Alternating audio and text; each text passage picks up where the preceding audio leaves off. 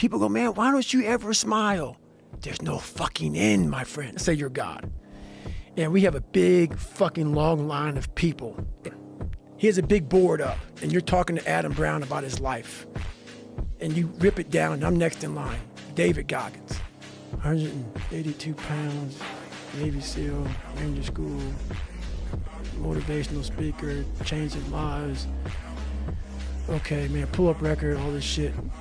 And I'm like, that's not me, man. And God looks at me and says, that's who you were supposed to be. Merry Christmas, motherfucker.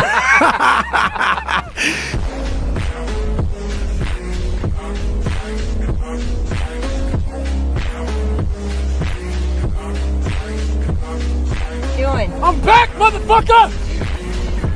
I'm back! You don't know me, son! Get it! 18! You don't know me, son! Get it!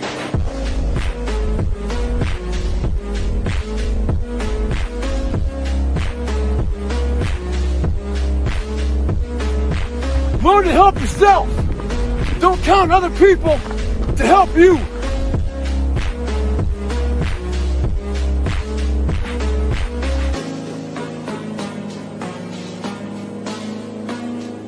Who's gonna carry the votes and the laws?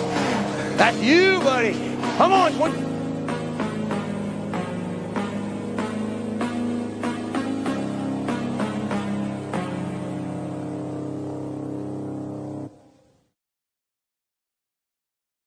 I'd like to thank my grandfather, Sergeant Jack Gardner, who is now deceased.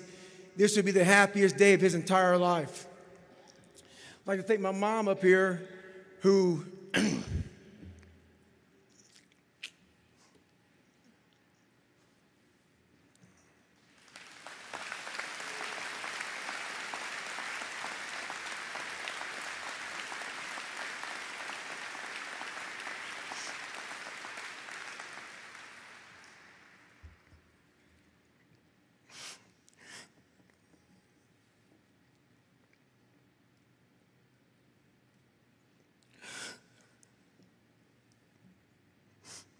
I was 6'1" and 300 pounds. He laughed at me. 7 other recruiters laughed at me. One recruiter finally said, "Come on in, I'm too busy to talk to you on the phone." He didn't know how much I weighed. I walked in the recruiter's office and he looked at me and he said, "You're fat and you're black." And he said, I basically had to lose 106 pounds in less than 3 months because of my age. I was getting too old. I came back 3 months later, 106 pounds lighter. I spent 18 months going through BUDS, which is a 6-month program. Went through 3 hell weeks. I know what it takes to be a combat soldier. And I used to look for courage. I thought courage was a man who won the Medal of Honor. It is. But courage is a man who's willing to put those boots on every single day of his life to go out there and fight for this country where nobody even knows what the hell they're doing or where the hell they're at. You do it for the man beside you.